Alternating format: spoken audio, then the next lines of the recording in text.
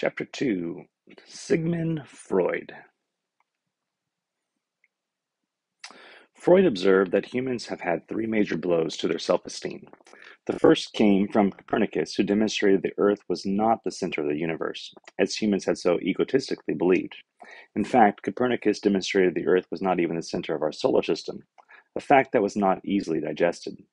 The second blow came from the work of Charles Darwin, who demonstrated humans were not the product of special creation, but were descended from and continuous with the so-called lower animals.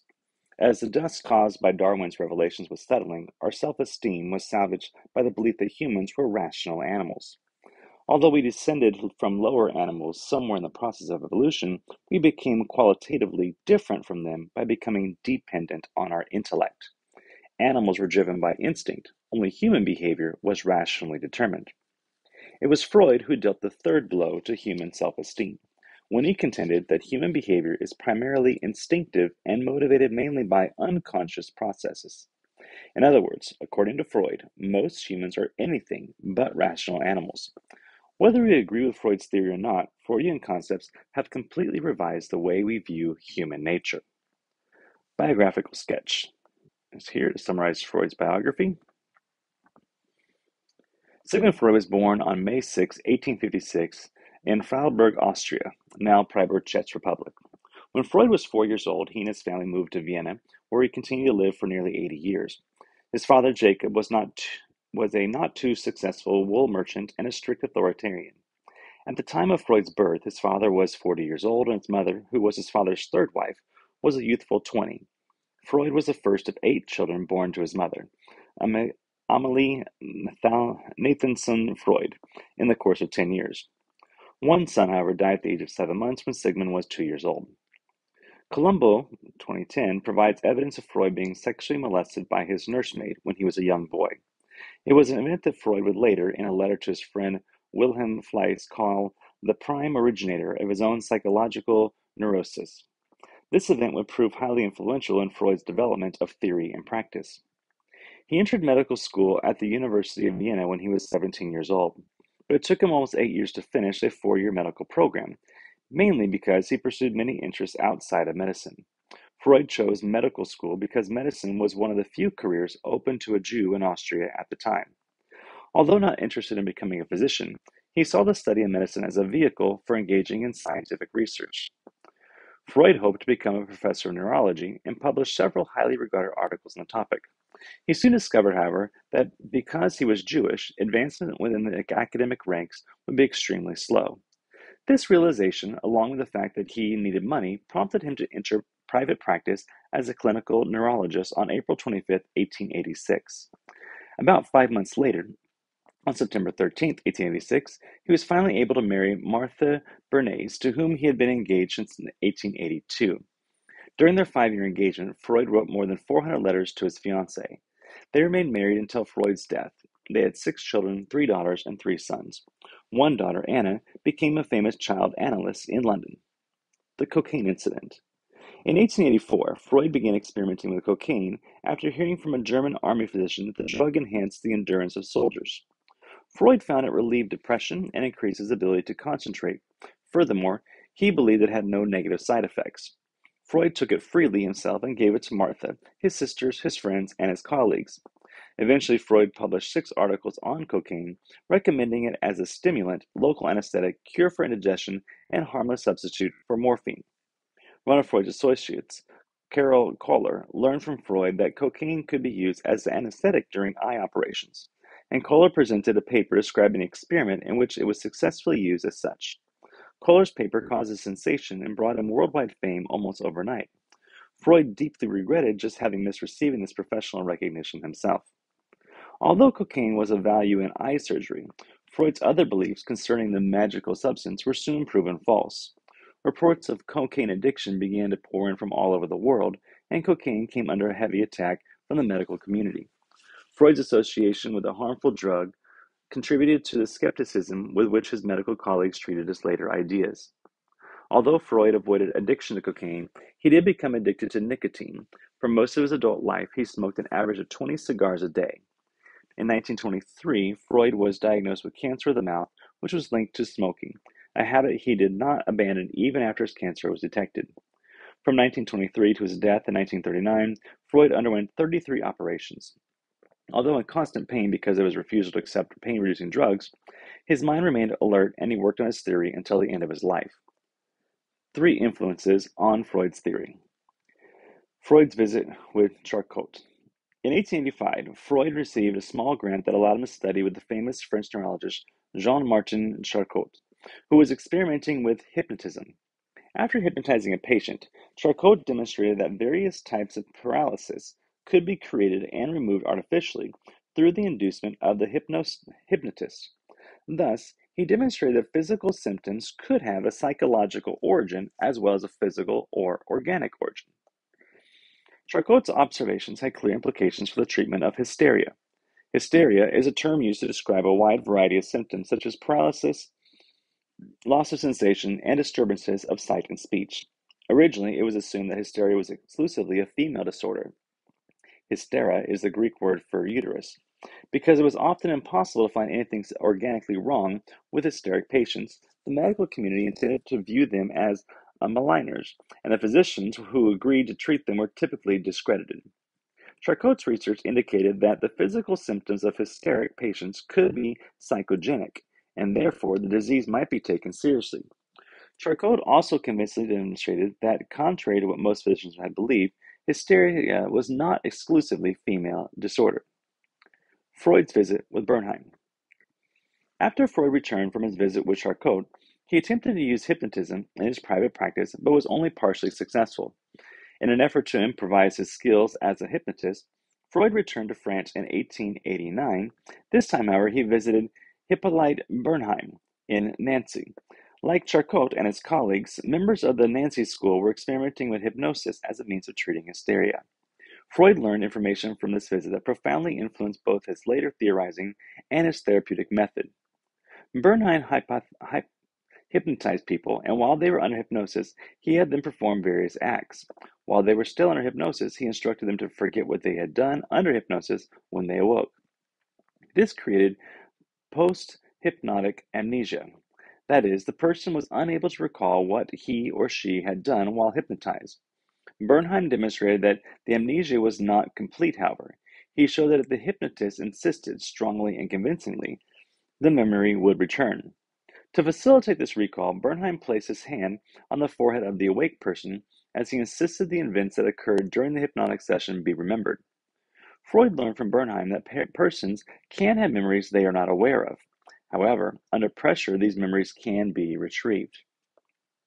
A second important lesson that Freud learned from Bernheim involved post-hypnotic suggestion. To demonstrate this phenomenon, Bernheim hypnotized a woman and told her that after waking, she would walk over to the corner of the room, pick up the umbrella that was found there, and open it. After being aroused from the hypnotic trance, she did exactly that. When questioned as to why she had opened the umbrella, the woman said she wanted to see if it belonged to her. Freud learned from this that behavior can be caused by ideas of which a person is totally unaware. Freud got many of the ideas that were later to characterize psychoanalysis from Charcot and Bernheim. Many others he got from Joseph Breuer. Joseph Breuer in the case of Anna O. Freud first met Joseph Breuer at the University of Vienna when both men were engaged in neurological research in the late 1870s. Breuer gave Freud advice, friendship, and loaned him money. Most important for the development of psychoanalysis, however, was Breuer's treatment of a young woman referred to anonymously as Fräulein Anna O. Anna O was 21 years old when Breuer began treating her in December of 1880 something, and her treatment continued until June 1882. Anna O's symptoms included paralysis of various parts of her body, problems with vision, periodic deafness, a nervous cough, periodic aversion to nourishment and liquids, suicidal impulses, various hallucinations, and an occasional inability to speak in her native German language, while retaining an ability to speak in English. Anna O's condition was diagnosed as hysteria. Much to his amazement, Breuer found that if Anna O traced the symptom to its original occurrence, it disappeared either temporarily or permanently. Breuer found that Anna O was able to discuss the origins of her various symptoms while she was either hypnotized or when she was very relaxed. Working several hours each day for more than a year, Brewer systematically removed each of Anna O's symptoms in this manner. Anna O herself called this laborious procedure the talking cure, or chimney sweeping. Brewer called it catharsis. Aristotle had originally used this term to describe the emotional release and feeling of purification that an audience experiences while viewing a drama. Several important facts were learned from Brewer's treatment of Anna O. Perhaps most important was that her condition improved when she openly expressed her feelings. Brewer also observed that as the treatment continued, Anna O began transferring to him the feelings she had toward her father. This phenomenon, in which a patient responds to analysis as if he or she were an important person in the patient's life, is called transference. Freud would later consider transference a vital part of effective psychoanalysis. Likewise, Brewer was becoming emotionally involved with Anna O. The phenomenon of an analysis forming an emotional attachment to a patient was later called countertransference. Because of the considerable amounts of time Brewer was spending with Anna O and the deep feelings they were developing toward each other, Brewer's marriage began to suffer. As a result, he decided to stop seeing his patient. Brewer concluded that concluded his treatment with Anna O was successful. It turns out, however, that this was not exactly true. Jones identified Anna O as Bertha Pappenheim, and we review some of the details of her life next. The fate of Bertha Pappenheim. Through some clever detective work, Ellenberger was able to discover what happened to Bertha Pappenheim after Brewer terminated her treatment. Documents uncovered by Ellenberger indicated that she was admitted into some place in 1882, still suffering from many of the same ailments described earlier by Brewer. While at the sanatorium, she was treated with substantial amounts of morphine, and the record shows that she continued to receive injections of morphine after her release from the sanatorium several months later. Little is known about the next few years of her life, but she eventually emerged as a social worker in the late 1880s. Her accomplishments thereafter were truly impressive. She was the director of an orphanage in Frankfurt for 12 years. She founded a League of Jewish Women. She founded a home for unwed mothers. She traveled to the Near East, Poland, Russia, and Romania to help orphan children and help solve the problems of prostitution and white slavery. She became a leader in the European feminist movement, and she became a playwright and an author of children's stories. In addition, she was an outspoken opponent of abortion.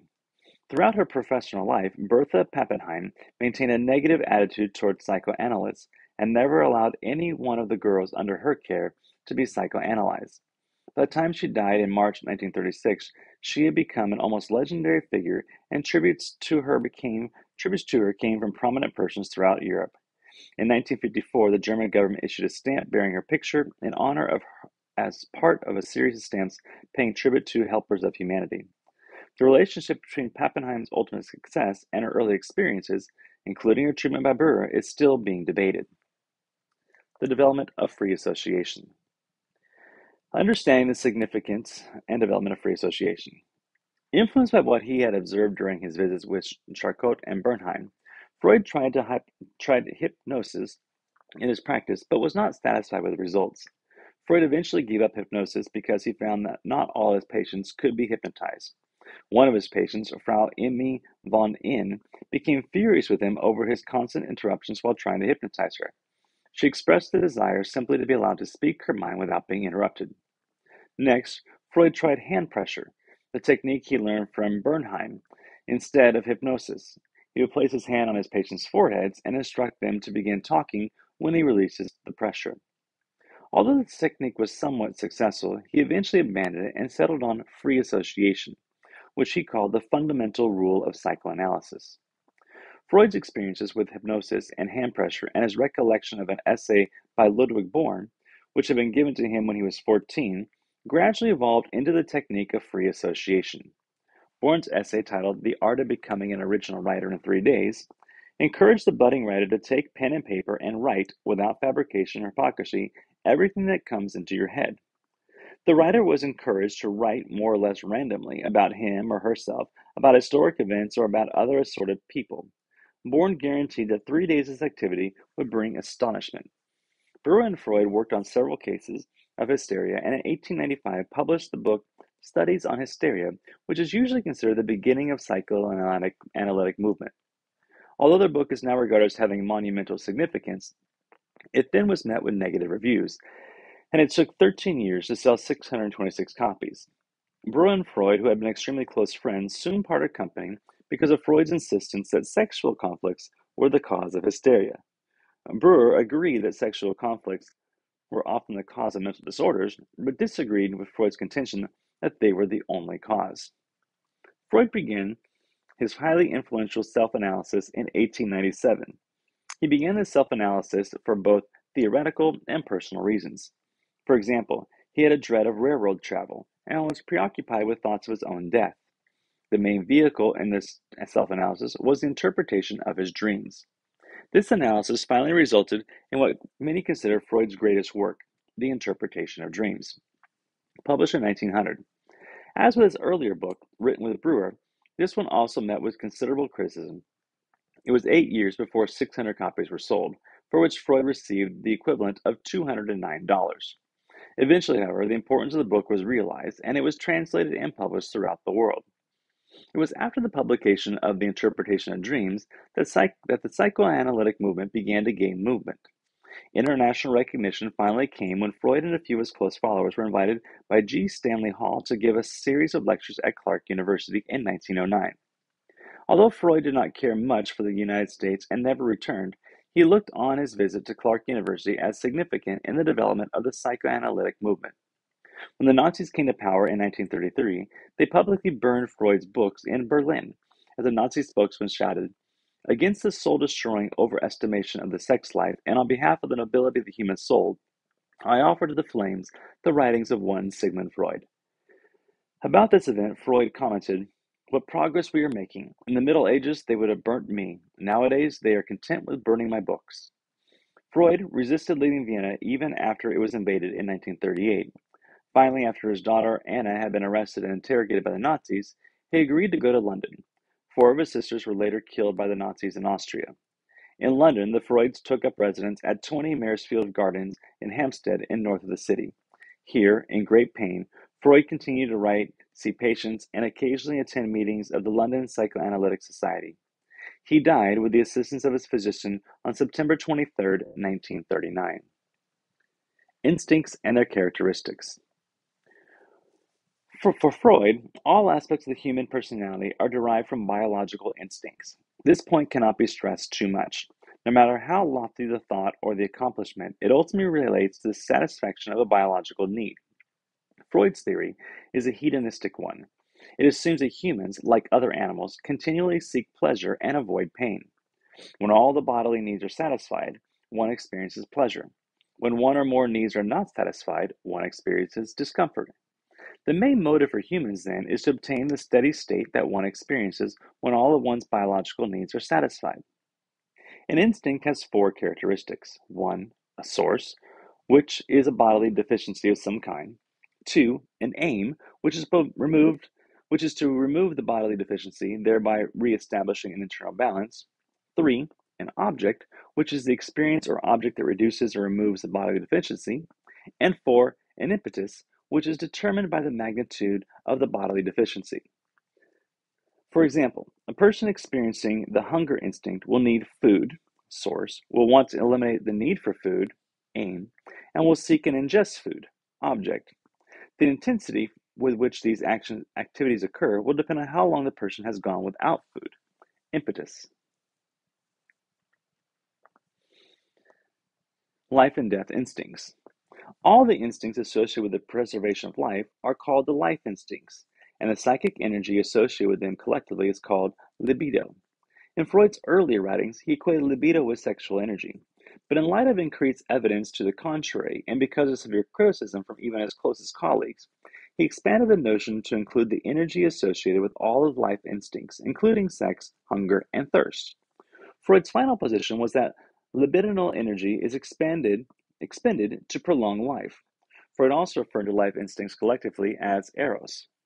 The death instinct, thanatos, stimulates a person to return to the inorganic state that preceded life. Death is the ultimate steady state because there is no longer a struggle to satisfy biological needs.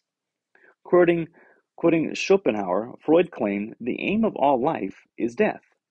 The most important derivative of the death instinct, or the death wish as it is sometimes called, is aggression.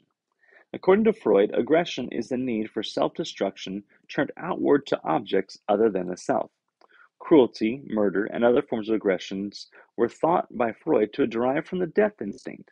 Even though Freud never developed Thanatos as fully as Eros, it is nonetheless an important part of his theory. Divisions of the mind. The id. The mature adult mind has three divisions: an id, an ego, and a superego. At birth, however, the entire mind consists only of only the id, from the German das Es, meaning the it. The it consists of pure, unadulterated, instinctual energy and exists completely on the unconscious level. The it cannot tolerate the tension associated with a bodily need and therefore demands the immediate removal of that tension. In other words, the id demands immediate gratification of bodily needs and is said to be governed by the pleasure principle. The id has two means of satisfying bodily needs: reflex action and wish fulfillment. Reflex action is responding automatically to a source of irritation. For example, an infant may sneeze in response to an irritant in the nose or reflexively move a confined limb, thereby freeing it. In both cases, reflex action effectively reduces tension. Coughing and blinking are also examples of reflex action. Wish fulfillment is more complicated. In addition to the characteristics of instincts described earlier, instincts can be considered mental representations of physiological needs. It is within the id and via the concept of instinct that Freud came to grips with the mind-body question. The mind-body question asks how biological events and psychological events are related to each other. It is a question that every theory with a cognitive component eventually must address. Freud's answer to the mind-body question was as follows. A biological deficiency, a need, triggers in the id an attempt to reduce the tension associated with that need by imagining an object or event that will satisfy the need. For example, the need for food will automatically trigger in the id a food-related image that has the effect of temporarily reducing the tension associated with the need for food. This is called wish fulfillment. At this point, Freud becomes quite mystical. Because the id is entirely unconscious, what images does it conjure in response to the various needs? Certainly, it cannot conjure a fish taco in response to the hunger drive because it never experienced a fish taco or anything else that is directly related to the reduction of hunger drive. The alternative seems to be that the id has available to it the inherited residuals of experience from preceding generations. Thus, it can access the images of things that consistently satisfy the needs of humans through many past generations. It is the latter view that Freud accepted, and in so doing, he embraced Lamarck's notion of the inheritance of acquired characteristics, about which we discuss more later. Because wish fulfillment can never really satisfy a bodily need, except on a temporary basis, another component of personality must develop to make real satisfaction possible, and that component is the ego. As we have seen, the id attempts to reduce needs through hallucinations, mental pictures of objects that could satisfy a need. These, along with reflex actions, are called the primary processes. The primary processes of the id, however, are ineffective in ultimately alleviating the need. The id cannot distinguish between its images and external reality. In fact, for the id, its images are the only reality. The ego. Eventually, the ego, for the German das Ich, meaning the I, develops the attempts to match the images of the id with objects and events in the real world. Freud called this matching process identification. The ego is governed by the reality principle and operates in the service of the id. In other words, the ego comes into existence to bring the person into contact with experiences that truly satisfy his or her needs. When the person is hungry, the ego finds food. When the person is sexually aroused, the ego finds appropriate sexual objects. When the person is thirsty, the ego finds liquid. The ego goes through the process of reality testing to find appropriate objects. Because the ego is aware of both the images of the id and external reality, it operates on both the conscious and unconscious levels. The realistic efforts of the ego that bring about true biological satisfaction are called secondary processes, which contrasts with the ineffective primary process of the id. The relationship between the id and the ego is summarized in the following diagram. With Freudian theory, it's important to realize that the ego operates in the service of id. Freud compared this relationship to that between a rider, ego, and a horse, id. Sometimes the rider gets to make decisions about the path he or she will take.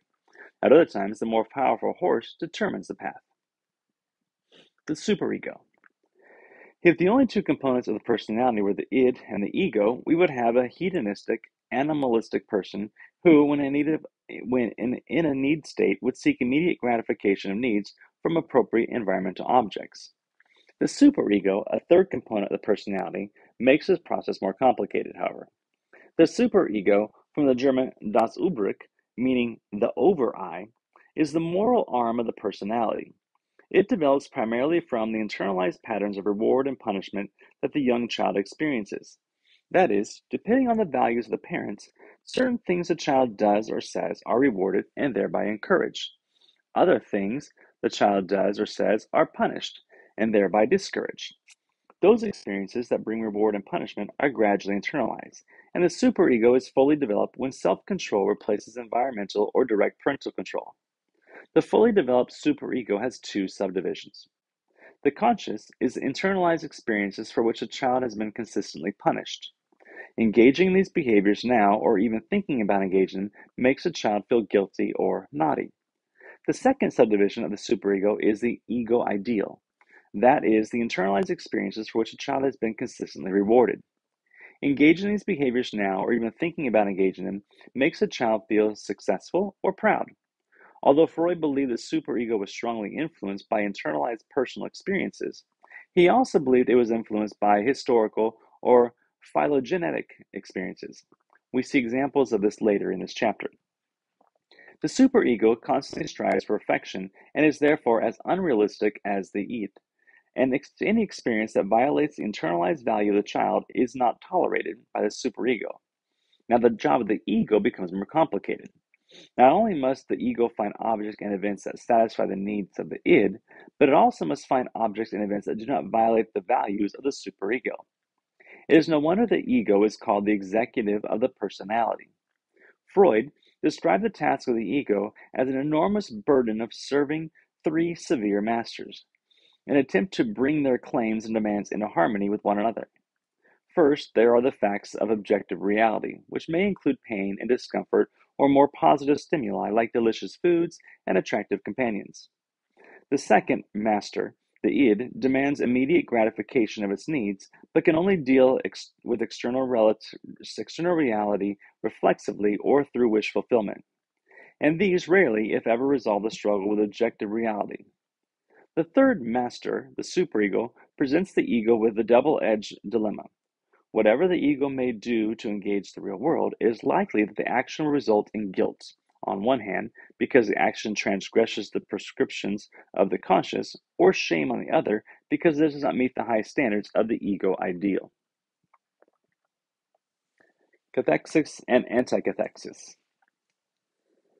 Freud's most influential teacher at the University of Vienna was the renowned physiologist Ernst Bruch, who, along with Hermann von Helmholtz and a few other physiologists, had revolutionized the field of physiology by purging physiology of all subjective, non-scientific concepts and terminology. Their goal was to explain all the physiological events in terms of known, measurable, verifiable physical events.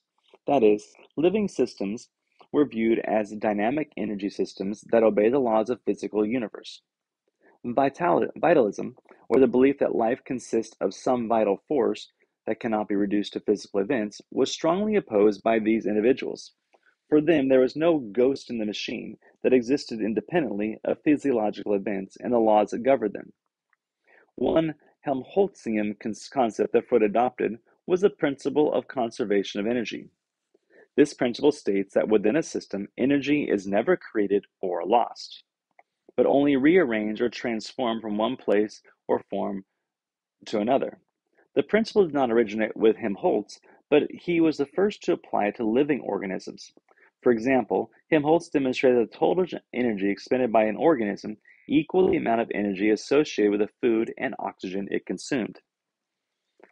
Freud applied this principle of conservation of energy to the human mind.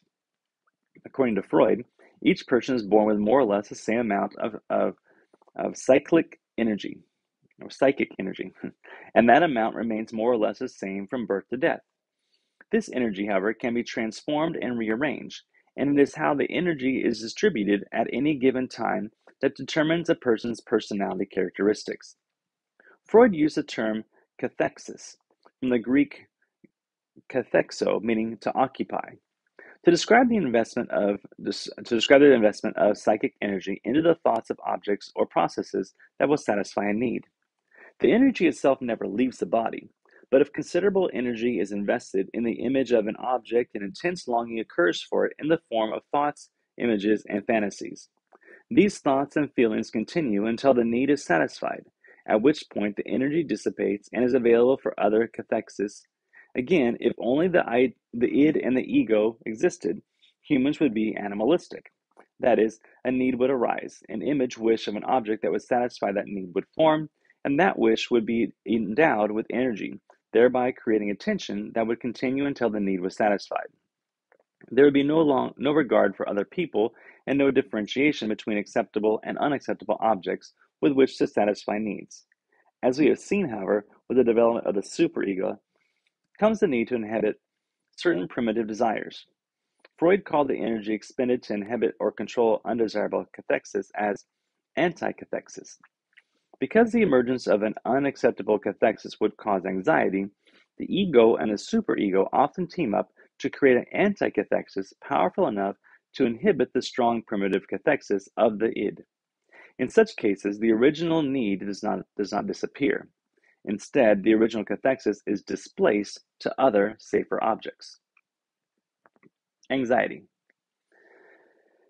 According to Freud, our most overwhelming experience of anxiety occurs when we are separated from our mother at birth. Freud called this experience the birth trauma, because we suddenly go from an environment of complete security and satisfaction to one in which the satisfaction of our needs is far less predictable. The feeling of helplessness following birth is, according to Freud, the basis of all subsequent feelings of anxiety. The function of anxiety is to warn us that if we continue thinking or behaving in a certain way, we will be in danger. Because anxiety is not pleasant, we will do what is necessary to reduce it. That is, we will tend to terminate those thoughts or actions that cause anxiety. Freud distinguished three types of anxiety. Reality anxiety is caused by real, objective sources of danger in the environment and is the easiest type of anxiety to reduce because doing so solves problems objectively. For example, we don't drive during a snowstorm and we exit a building if we hear a fire alarm. Neurotic anxiety is the fear that the impulses of the id will overwhelm the ego and cause the person to do something for which he or she will be punished. Examples include becoming overly aggressive or giving in to one's sexual desires. Generally, this fear is one of becoming animal-like. Moral anxiety is a fear that the person will do something contrary to the superego and thus experience guilt. For example, if one has learned that being honest is good, then even thinking of being dishonest would cause moral anxiety. Neurotic anxiety is the fear that one will be punished externally or by other people for impulsive actions, whereas moral anxiety is the fear that one will be punished internally by feelings of guilt if the dictates of one's superego are violated. Thus, anxiety controls our behavior by causing us to avoid threatening experiences in the environment, to inhibit the impulse of the id, and to act in accordance with our internalized values. One of the ego's biggest tasks is to avoid or reduce anxiety. In addition to anticathexis, the ego has several other processes available to battle against anxiety. These processes are referred to collectively as ego defense mechanisms. Ego defense mechanisms. If normal rational approaches of the ego to reduce or remove anxiety are ineffective, the ego may revert to irrational methods called ego defense mechanisms. All ego defense mechanisms have two things in common. They are unconscious, that is, the person is unaware that he or she is using them, and two, they falsify or distort reality. Freud's daughter Anna was mainly responsible for elaborating the ego defense mechanisms, and we consider several of them. Repression. This is the most basic defense mechanism because for any of the other defense mechanisms to occur, repression must occur first. Freud wrote, "The essence of repression lies simply in turning something away and keeping it at a distance from the conscious." Concerning the importance of repression, Freud said, "The theory of repression is the cornerstone on which the whole structure of psychoanalysis rests." In an early version of this theory, Freud posited that repression kept disturbing memories away from the conscious. When he recanted the early theory, Freud reformulated the ideas about repression.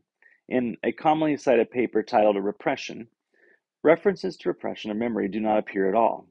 Rather, in the mature theory, Freud made it quite clear that unconscious instincts, wishes, fantasies, and urges, rather than memories, were the targets of repression.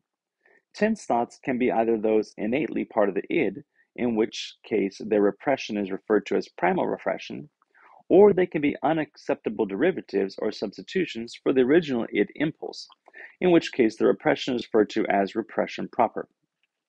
Put simply, primal repression protects us from basic urges that may overwhelm us or put us in danger, while repression proper protects us from acting in unacceptable ways that could result in punishment. In either case, the ego keeps the potentially anxiety-provoking thought in the unconscious with an anticathexis whenever it threatens to reach consciousness. It is important to realize that what Freud considered to be innately part of the id, the primary drives that we share with other animals, are inherited as part of the id. But according to Freud, more is contained in the id than physiological needs. As we mentioned earlier, Freud was an ardent Lamarckian. That is, he believed we inherit memories of what our ancestors had learned from their experiences.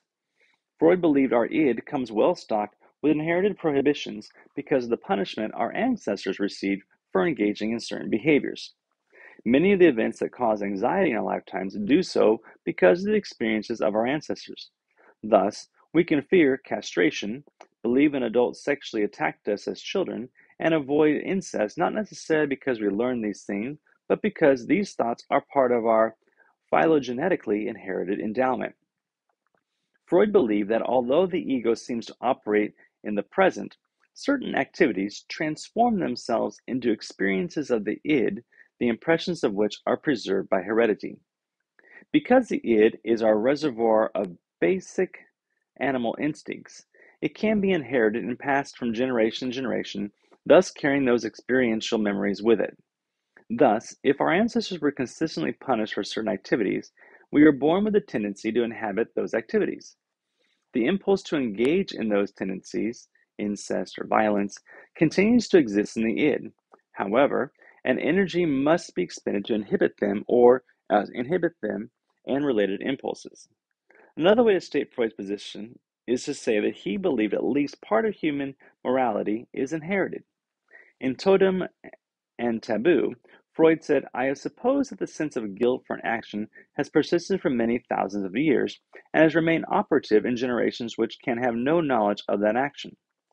Freud's belief in Lamarck's concept of the inheritance of acquired characteristics also appears in his last book, Moses and Monotheism.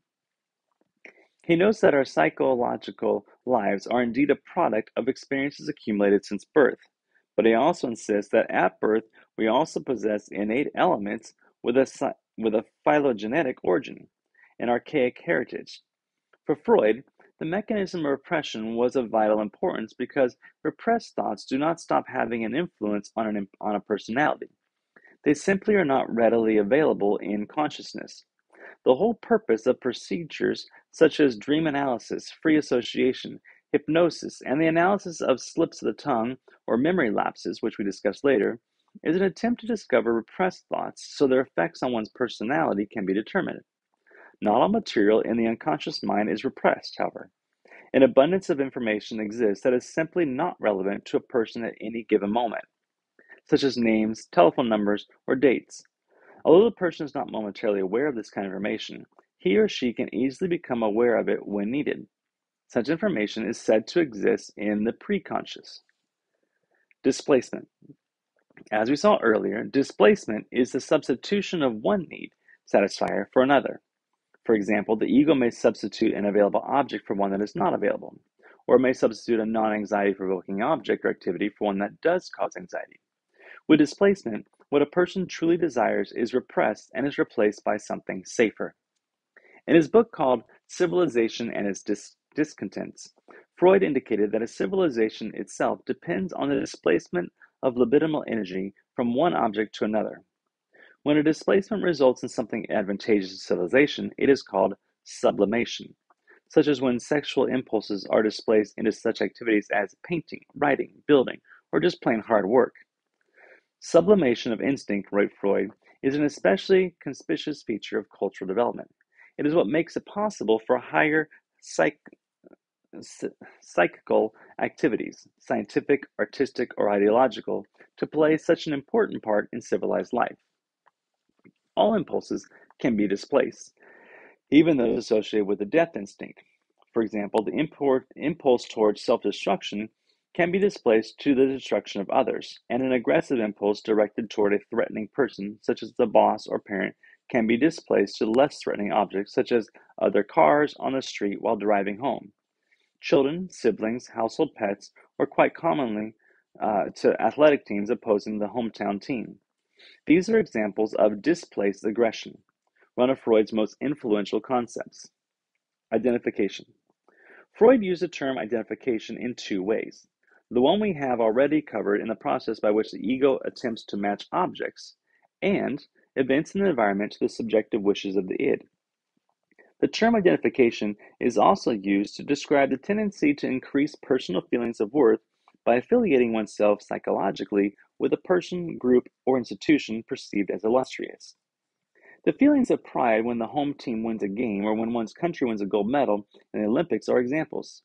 Choices of fashion, music collections, reading material, and even mannerisms can also exemplify identification if they bring a person closer psychologically to individuals perceived as successful, powerful, or attractive.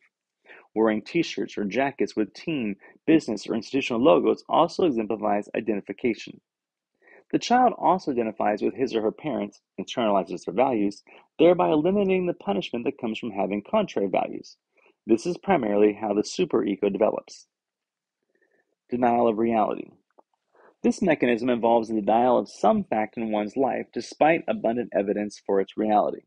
Examples include the refusal to believe a loved one has died, the refusal to acknowledge the negative attributes of a loved one, the refusal to believe that one's poor driving was the cause of an accident, the tendency for some severely overweight and underweight individuals to deny they have eating disorders, and the tendency for people addicted to substances such as alcohol, nicotine, or cocaine to believe such substances will not harm them or that they could easily quit their habits. By definition, a person using the mechanisms of denial of reality is not in touch with at least some aspect of reality, and this could impair normal functioning. Projection. This mechanism is the one by which something that is true of a person and would cause anxiety if it were recognized is repressed and projected onto someone or something else instead. For example, the statement, I want to go to bed with him, may be true, but because it causes anxiety, is converted into, he wants to go to bed with me. Also, the statement, I failed the test because I was unprepared, although perhaps true, is converted into statements such as, our textbook is terrible, she's the worst teacher I've ever had, or the test had trick questions. In general, projection is repressing anxiety-provoking truths about oneself and seeing them in others instead, or by excusing one's shortcomings by blaming them on environmental or life circumstances. Undoing. Here a person performs an unacceptable act or thinks about doing so, and then engages in ritualistic activities designed to atone for or undo the unacceptable act or thought. With undoing, it is as if a person is attempting to magically undo one act with another. It is a kind of negative magic in which the individual's second act abrogates or nullifies the first. For example, after killing King Duncan, Lady Macbeth compulsively washes her hands as if to absolve herself of the heinous act. Likewise, a man, after physically abusing his wife, may attempt to undo the abuse by apologizing profusely to her, expressing his true love for her, or buying her a gift such as flowers. Reaction formation. This mechanism is the one by which objectionable thoughts are repressed and their opposites expressed. For example, The person who's most attracted to sexual materials may become an anti-pornography crusader, or the mother who really does not care much for a child may become overprotective.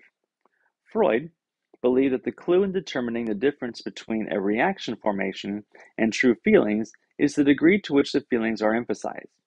People displaying a reaction formation tend to be more intense and extravagant in their emotions. In Shakespeare's Hamlet, the lady doth protest too much, and in so doing reveals her guilt. We need not look far to find examples of public figures exhibiting reaction formation. Consider the actions of a very public television evangelist who would dramatically accuse most, if not all, of his audience of engaging in the sins of fornication and adultery. Imagine the shock that rumbled through the flock when law enforcement officials found the preacher not once but twice trafficking with professional sex workers, committing his own acts of fornication and adultery. In a frenzy of Freudian defense, he also invoked projection to place the blame for his acts not on himself but on the devil. In the last few years, we have witnessed no fewer than 4 public officials, some serving at the national level, who have conducted public and sometimes vicious campaigns against gay, lesbian rights, and same-sex marriage. For those who follow politics and Freudian defense mechanisms closely, disclosures of these officials' homosexual liaisons were not surprising. Rationalization. Through this mechanism, the person rationally explains or justifies behaviors or thoughts that they may otherwise be anxiety-provoking. The ego excuses through logic, although faulty, outcomes that would be disturbing if they were not explained in some way. The so-called sour grapes rationalization is quite common. Aesop, in about 500 BC, told of a fox that saw clusters of grapes hanging from a trellis vine. It tried everything in its power to reach them, but nothing worked. Finally, the fox turned away, saying, "The grapes were probably sour anyhow." Minimizing something to which one has aspired but failed to obtain is a common form of rationalization called sour grapes. Likewise, something that at first was not overly attractive may be glorified after it's attained. This has been called a sweet lemon rationalization. Intellectualization, also called isolation effect.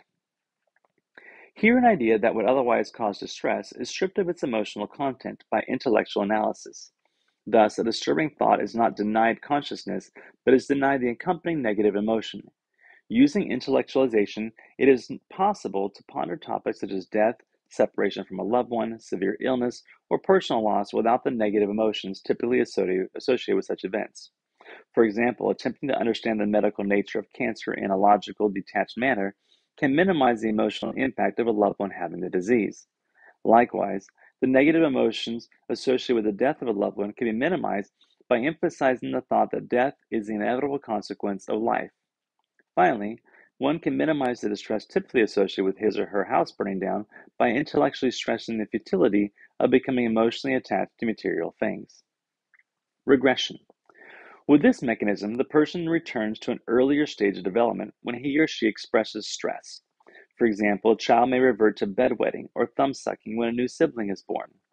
We have more to say about regression in our discussion of psychosexual stages of development, to which we return shortly.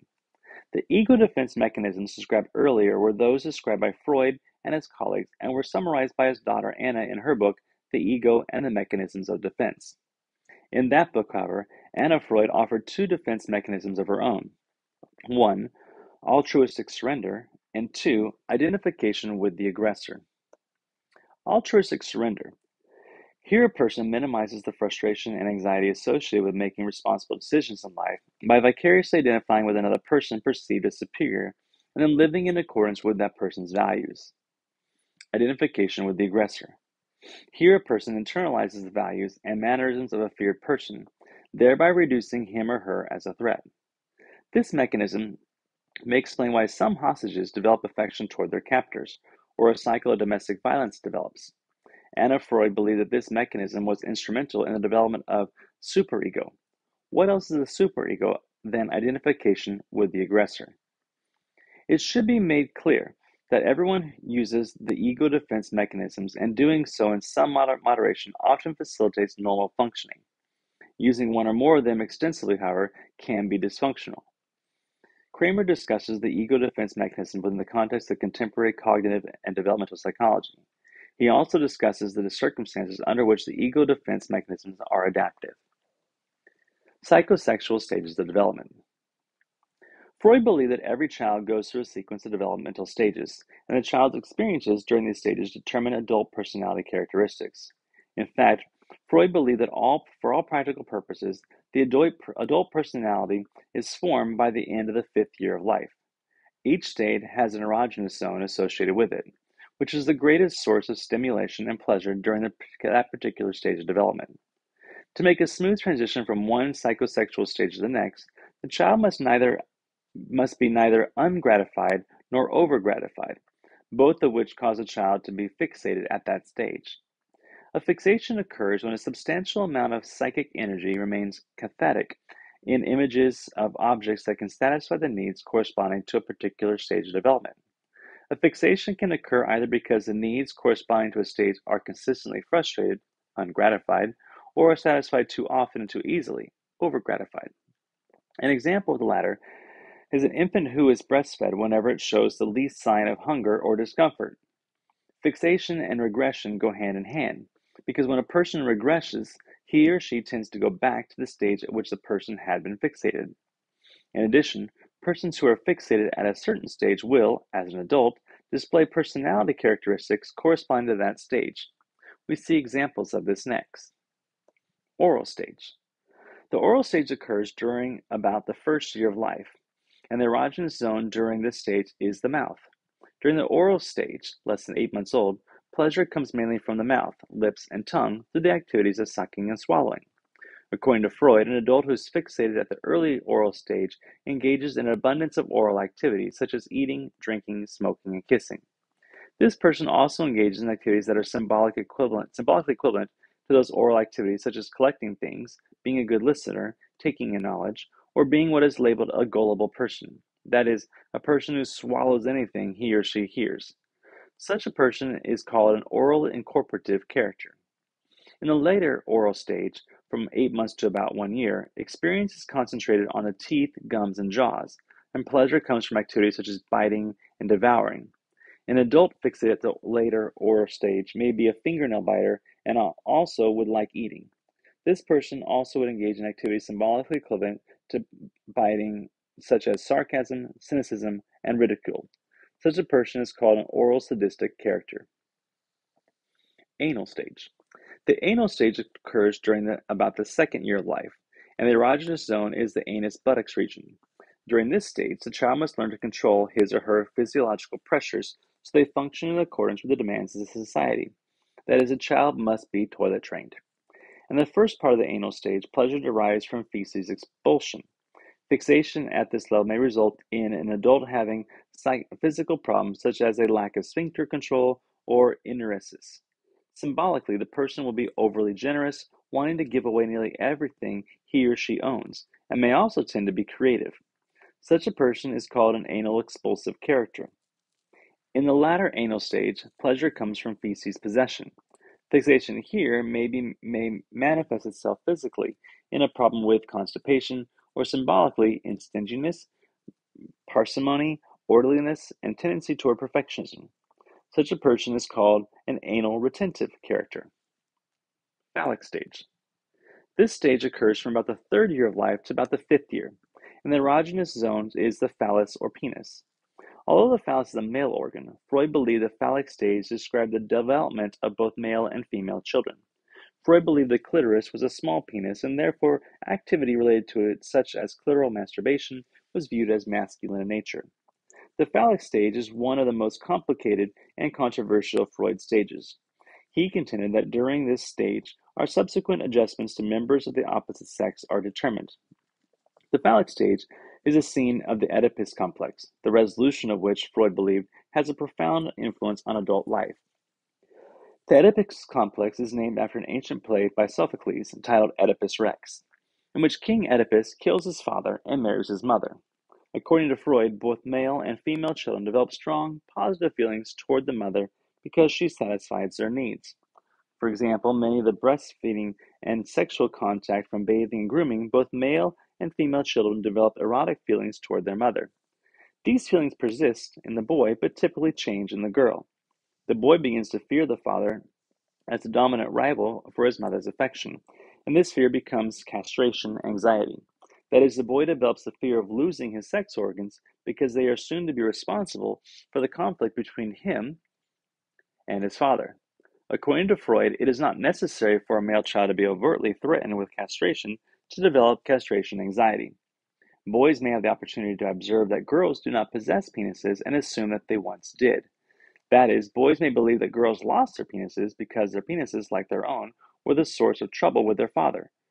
Also, according to Freud, castration anxiety could result from the phylogenetic memory of actual castrations that occurred in the distant past. No matter what its source, castration anxiety causes the repression of the sexual desire for the mother and creates hostility toward the father. Next, the boy identifies with his father, thereby gaining vicarious satisfaction of his sexual impulses toward his mother. In a sense, the boy becomes the father and thereby shares the mother. By identifying with his father, the male child not only shares the mother, but he also accepts his father's notions of right and wrong as his own, thereby completing the development of his superego. That is, his father's morality becomes his morality. This process exemplifies what Anna Freud meant by identification with the aggressor and describes what was for Freud the healthy resolution of the Oedipus complex. The female version of the Oedipus complex is more complicated. Freud pondered calling the female version of the Oedipus complex the Electra complex after another play by Sophocles entitled Electra, in which Electra causes her brother to kill her mother, who had killed Electra's father. Freud rejected the idea, however, choosing instead to refer to the male and female Oedipal complexes. As we have seen, the female children also start life with a strong attraction to their mothers. This attraction is reduced, however, when the girl discovers she does not possess a penis. Whereas a male child assumes that female children once had penises and had lost them, the female child assumes that all their children possess penises, but for some reason she was deprived of one. The female child holds the mother responsible for purposely depriving her of this valued organ. The rejection of the mother is coupled with an attraction to the father, whom she knows possesses the valued organ that she wants to share. Her positive feelings toward the father, however, are mixed with envy because he has something that she does not, and she is said to have penis envy. Freud leaves the girl suspended between the mother and father with positive and negative feelings toward both. Unlike castration anxiety in boys that is quickly repressed, Freud believed penis envy in one form or another could last for years. According to Freud, the female's sexuality changes from masculine to feminine when she fantasizes about having her father's baby. It is this fantasy that explains the female impulse to reproduce rather than any maternal instinct. Of course, this impulse symbolically generalizes to other men and represents the healthy resolution of the female Oedipal complex. For Freud, the final resolution of the female Oedipal complex occurs when the female eventually has a baby, especially a male baby. The phallic stage is further complicated by the fact that both male and female children are bisexual. As we have seen, both male and female children begin with a strong sexual attraction toward their mother. This attraction typically persists in males and results in heterosexual development. However, because of his strong attraction toward his mother, the male child also imagines his father as a loved object and has erotic fantasies about him. Likewise, although penis envy causes the female child to turn from the mother to the father, the strong positive feelings she has toward her mother are not completely abandoned. Because male and female children identify with both their mothers and fathers, they possess both masculine and feminine characteristics. That is, they are bisexual. Freud considered bisexuality to be universal and normal. It is when life circumstances cause these natural impulses to become exaggerated that homosexuality results. According to Freud, all humans have the potential to become homosexual. Regression to the phallic stage for the male may include displaying many of the father's characteristics, and also typically brashness and over-concern with masculinity and virility. Regression to the phallic stage for the girl may exemplify penis envy-related activities. These activities may include seeking to share a penis, for example, promiscuity and seductiveness, or activities that symbolically castrate men, such as embarrassing, deceiving, or hurting them. The first three psychosexual stages, called the progenital stages, are by far the most important to personality development. As we mentioned earlier, Freud believed that the basic ingredients of adult personality are formed by the end of the phallic stage. Latency stage. The latency stage lasts from about the 6th year to about the 12th year. This is a time when sexual interests are repressed and displaced to substitute activities such as learning, athletics, and peer group activities. That is, during this stage, libidinal energy is sublimated. Genital stage. This is the final stage of development and begins at puberty. At this time, the person emerges from the progenital stages as the adult he or she is destined to become. The child is sometimes transformed from a selfish, pleasure-seeking child to a realistic, socialized adult, typically with heterosexual interests leading to marriage and perhaps child rearing. If, however, the experiences during the progenital stages cause fixations, they will manifest themselves throughout the person's adult life. Supposedly, only psychoanalysis can dredge up the remains of these early experiences, which otherwise would remain repressed into the unconscious and cause the individual to face them rationally, thereby reducing their influence on his or her life. In fact, the process of psychoanalysis can be viewed as a means of discovering repressed thoughts that are having a negative influence on one's life. The question is, how does one gain access to thoughts that have been actively held in the unconscious mind all one's life? It is this question that we turn after summarizing Freud's views on feminine psychology. See Table 2-1 for a summary of these stages and corresponding events.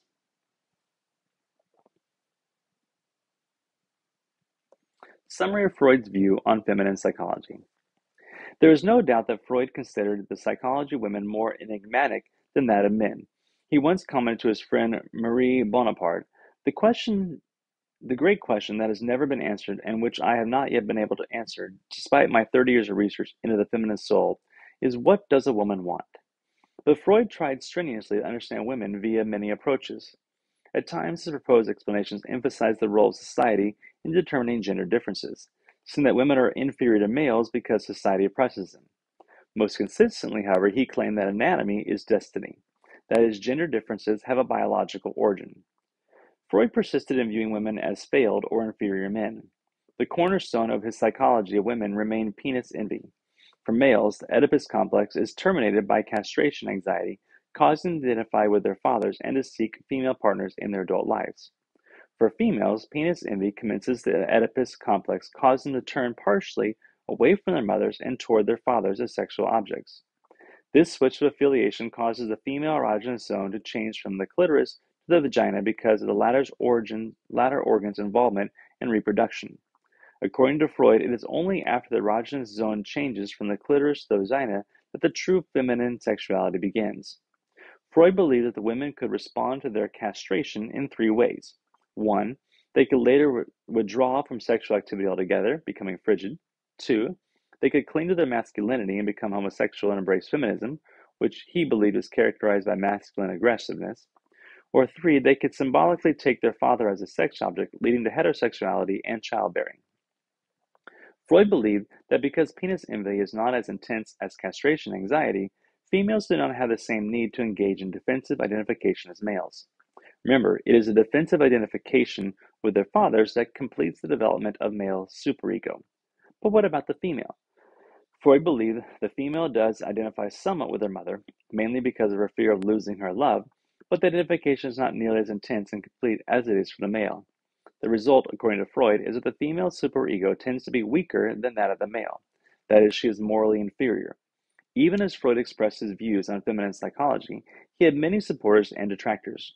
It is interesting to note that many of his supporters were female psychoanalysts.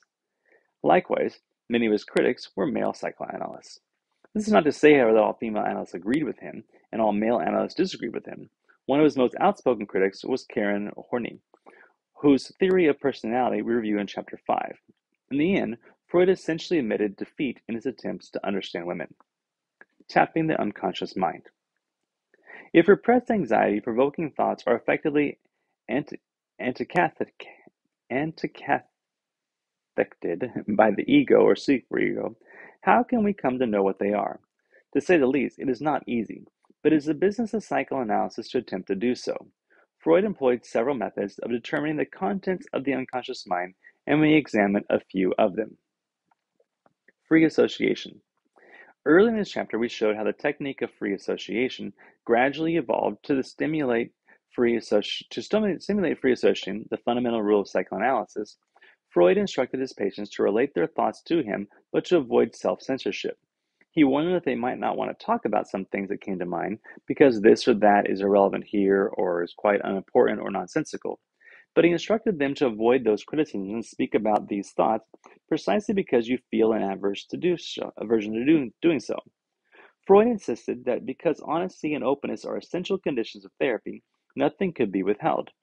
The idea that this was even in conscious expression, there are hints as to the contents of the unconscious mind that the trained observer can detect. What is not said is as important as, if not more than, what is said. Topics to which patients offer strong resistance provide the analysis with useful hints to problem areas in the unconscious mind. One reason for Freud abandoned a hypothesis is because a hypnotized patient does not display revealing resistances. During the course of free association, resistance can take the form of telling carefully constructed stories. Long periods of silence, refusing to say something considered by the patient silly or embarrassing, avoiding certain topics, the tendency to report events in a highly intellectual or unemotional manner, forgetting important insights that have been gained from previous therapeutic sessions, and hiding important thoughts behind excessive emotion. In addition, if the therapeutic process appears dangerously close to revealing anxiety-provoking material, the patient may be late for an appointment or not show up at all. To facilitate the flow of ideas, Freud had his patients lie on a couch in a dim room while he sat out of the patient's view. Freud remained out of sight for two reasons. One, he did not want his gestures and expressions to influence the patient's thoughts. And two, he could not tolerate being stared at for hours on end. At times, Freud demonstrated a rather cavalier attitude toward his therapeutic sessions. Early in his career, he wrote a letter to his friend Wilhelm Fleiss while one of his patients was under hypnosis.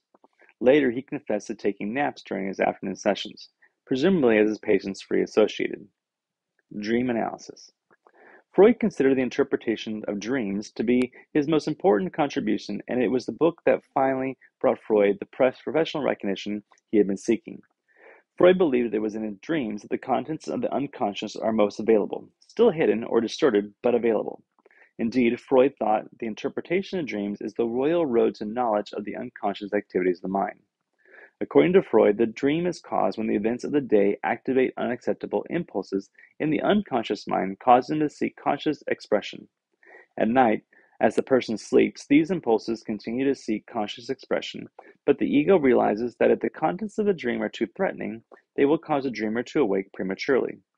The ego, therefore, censors the impulses by driving them back into the unconscious. If these unacceptable impulses are ever to be consciously recognized, they must be at least partially camouflaged. Here we see Freud's revised view of repression in action. Freud referred to the various mechanisms that make impulses more acceptable by distorting their meaning collectively as dream work. The two most important types of dream work are condensation and displacement. Condensation occurs when a dream element represents several ideas at the same time. For example, one person in a dream can represent several people in a dreamer's waking life. Displacement occurs when an unacceptable dream thought is replaced by a thought that is symbolically equivalent but is unacceptable, such as when penises become objects such as baseball bats or flagpoles, breasts becomes mountains, balloons, or cantaloupes, and sexual intercourse becomes dancing or horseback riding, to give but a few examples. Freud believed most of the symbols that occur in a particular person's dream are derived from events in that person's life. Freud did believe, however, that some dream symbols were universal. For example, kings and queens symbolize mothers and fathers. Boxes, chests, and cupboards symbolize the womb. Walking up or down staircases, ladders, or steps symbolizes sexual intercourse. Haircutting, baldness, and decapitation symbolize castration. Small animals symbolize children, and long, stiff objects symbolize the penis. The symbols that occur in a person's dream can come from events in the person's waking life, from his or her childhood, or from the phylogenetic heritage of the human species. Again, we see Freud embracing Lamarck's notion of the inheritance of acquired characteristics. The dream work creates several disjointed symbols that have little meaning to the dreamer, and thus they are allowed past the censor and enter consciousness. The dream symbols no longer cause anxiety because they represent unacceptable wishes, but they do cause anxiety for another reason. Because the rational, secondary processes of the ego seek to interact with the physical world in a logical, intelligible manner, the meaningless symbols attempting to enter consciousness after being acted on by the dream work cannot be tolerated. To make the material acceptable, the ego engages in what Freud called secondary revision. sometimes called secondary elaboration. That is, the ego synthesizes the symbols in some coherent fashion. It is this secondary vision that we recall as a dream. When we recall a dream, we describe its manifest content or about what it appeared to be. More important is the dream's latent content that consists of the repressed thoughts seeking expression. Dream work and secondary vision act on a dream to make its content more acceptable still, but latent meaning is always there for the trained observer to discover. Because dreams always contain at least some threatening material, the patient and therapist must work quickly before the contents are repressed again. The nature of dreams and the process of repression explain why the memory of dreams is so short-lived. Everyday life. In 1901, Freud published a book titled The Psychopathology of Everyday Life, in which he gave numerous examples of parapraxis, that is, the manifestation of repressed thoughts in the course of everyday living. Being a determinist, Freud believed all human behavior had a cause and that nothing happens simply by chance, not even accidents. Freud believed little mistakes, such as temporary lapses of memory, provided information about the unconscious mind. For example, one may forget a potentially painful visit to the dentist or psychoanalyst. One may forget a date altogether or show up on Saturday instead of on a Friday, when the date actually was to occur. One may stop at a green light on the way to his or her mother-in-law's house. Slips of the tongue that have come to be known as Freudian slips are also thought to reveal unconscious motives. Legend had it that once Freud was introduced as Dr. Sigmund Freud, Zimbardo and Ruch reported that a radio announcer reading a commercial for Barber Ann bread, instead of saying Barber Ann for the best bread, read Barber Ann for the breast in bed. Even actual accidents were thought by Freud to have meaning. After all, an automobile accident is a socially acceptable way of not getting somewhere. The main point here is that just because a thought is repressed does not mean it goes away. It is always there striving for expression. And these manifestations in everyday life are another way of getting a glimpse into the unconscious. Humor. According to Freud, humor allows the expression of repressed thoughts in a socially approved manner. In his books, Jokes and the Relation to the Unconscious, Freud indicated that through humor, a person can express aggressiveness, practical jokes, or sexual desires without the fear of retaliation by either the ego or the superego. Jokes, then, are like dreams in that both allow the comprised expression of unacceptable impulses and both employ condensation, displacement, and symbolization. The purpose of both jokes and dreams is to satisfy unacceptable impulses indirectly that would be shocking if expressed directly. A joke that is too blatant fails to be humorous, just as a nightmare fails to preserve the sleep of the dreamer. In both cases, the impulses involved were not disguised enough. Also, jokes, like dreams, are usually forgotten quickly, for they too deal with dangerous material. In fact, for a joke to be funny, it must contain anxiety-provoking material. According to Freud, we laugh only at jokes that bother us. An examination of American humor shows sex, elimination, and death to be favorite topics, and this should indicate to Freudians that they contain an abundance of repressed thoughts. The Freudians say one way to discover what has been repressed in a person's unconscious mind is to examine what he or she finds humorous. Modifications of the Freudian legend. Few would doubt that Freud was one of the most influential figures in human history. Recently, however, several researchers have provided information that requires substantial changes in the traditional view of Freud and his ideas. Freud's revision of his seduction theory. In April 1996, Freud delivered a paper titled The Etiology of Hysteria, in which he concluded that hysteria is caused by sexual seduction that had been experienced by the patient in childhood. At this time, Freud reported the seducers as nursemaids, governess, domestic servants, adult strangers, tutors, and in most cases brothers who were slightly older than the sisters they supposedly seduced. No mention was made of parents as seducers. Freud's address to his colleagues was met with total silence, and he was urged not to publish his findings because doing so would damage his professional reputation beyond repair. Despite the warnings, however, Freud published his article in 1896, and he continued to experience professional, emotional, and intellectual isolation. Even Wilhelm Fleiss, Freud's closest friend at the time, was not supportive of Freud's seduction theory. Freud abandoned his seduction theory in September 1897, although it was never scientifically refuted. The reasons for his abandonment are still a matter of speculation. In any case, Freud acknowledged that he had made a mistake in believing his patients that a real seduction had occurred in their childhoods. His revised position was that the seductions were often imaginary.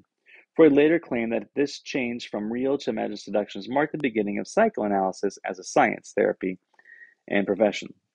It was only at this time that Freud claimed his patients reported parents, usually the father, as their seducers. It is now believed that this change was designed to make Freud's clinical observations compatible with his newly proposed Oedipal theory. Keep in mind that when Freud recanted the seduction theory, he changed his position on repression. Recall that in his revision, repression acts on urges and impulses rather than on memories. According to McNally, some therapists believe that Freud's original theory of repression, embodied in the seduction theory, is much closer to the truth than his later mature theory. This therapeutic perspective holds that diverse symptoms may signal the presence of repressed trauma, and that helping patients recover these memories and process them emotionally is vital for restoring the patient's well-being.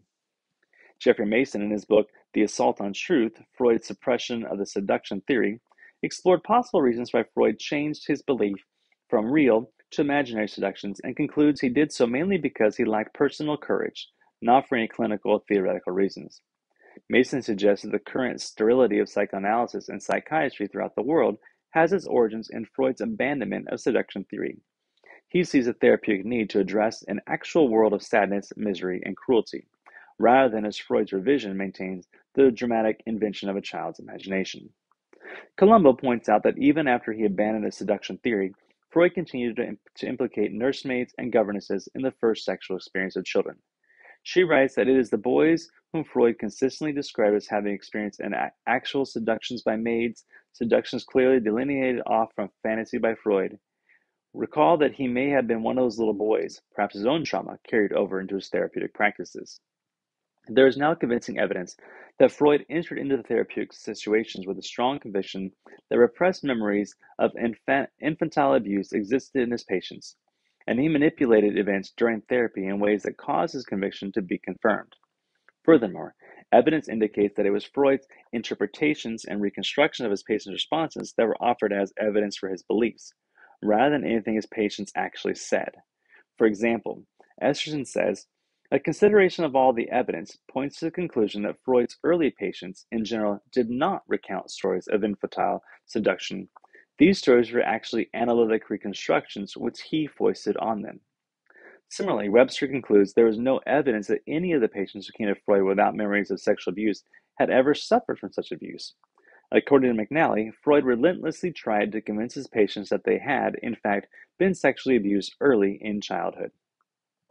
During the 1980s and 1990s, there was a resurgence of therapies focused on recovery of memories. Contemporary researchers are concerned about the widespread search for repressed memories. Elizabeth Loftus, for example, wonders why so many individuals enter therapy without memories of abuse but leave with them.